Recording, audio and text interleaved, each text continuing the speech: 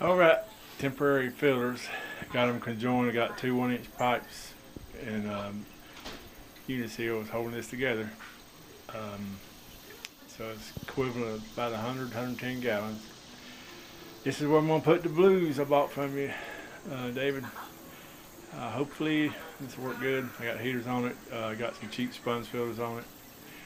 But I need some better, need to get a hook up with my air pumps and some kind of different filtration. But this will get them out of the fish tank and into this barrel, and have more room to swim around.